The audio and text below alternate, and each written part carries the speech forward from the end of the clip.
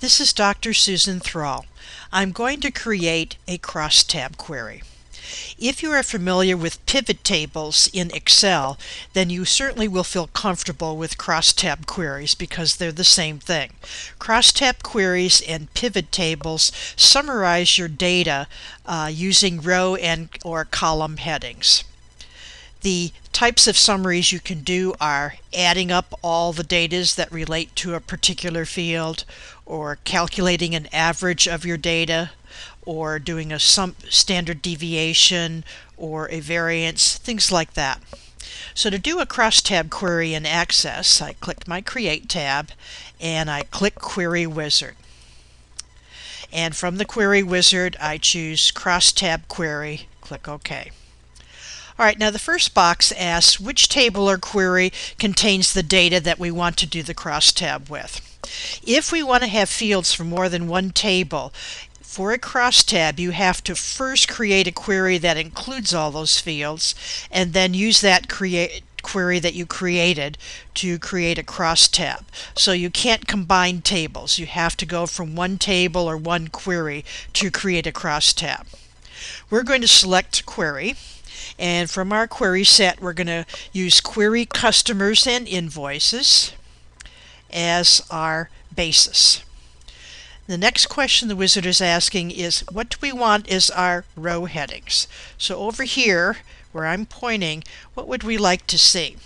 And we're going to have it by city. So we're going to see our various cities down the list.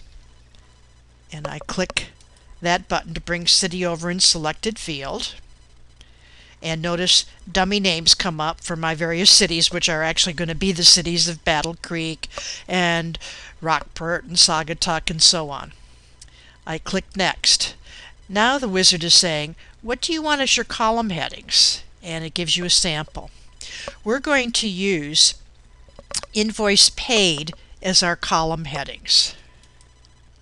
So we have Invoice Paid 1, 2, and so on. And you'll see how this will wind up when you actually see the results. Click Next. Finally, what do we want to summarize on?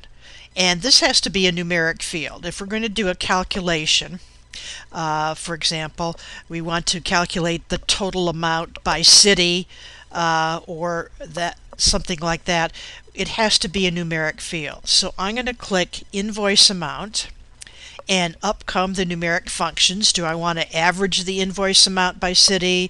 Do I want to count them? Do I want the max, the min? Do I want to sum them? What do I want? So I'm going to choose Sum. And over here, notice it says, do you want to include row sums? So do I want to sum up by invoice paid or not in the rows? Do I want a total of the invoices whether they're paid or not? So you may choose to turn this on or keep this off. We're going to leave it on. Click Next.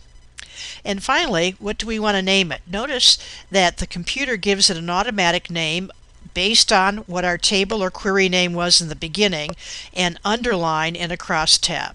So that tells us this is a crosstab query based on the query customers and invoices. So I'm going to just keep this name.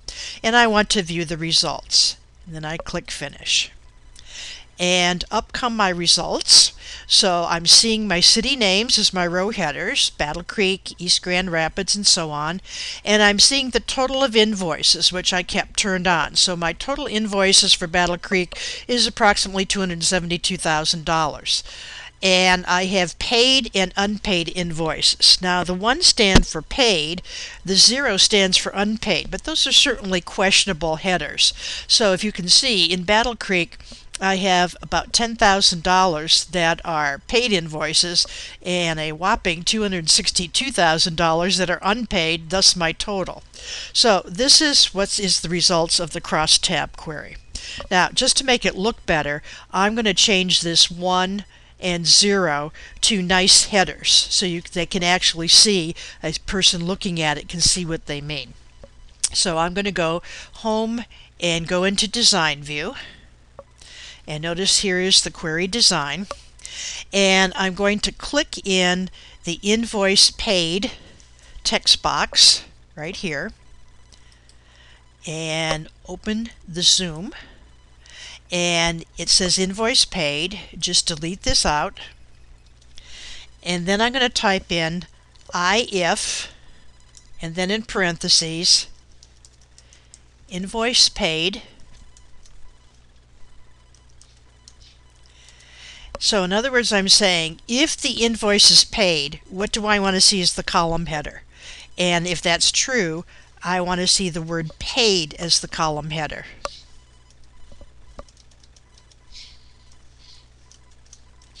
And if it's false, if the invoice is not paid, what do I want to see as the column header? And what I want to see is unpaid.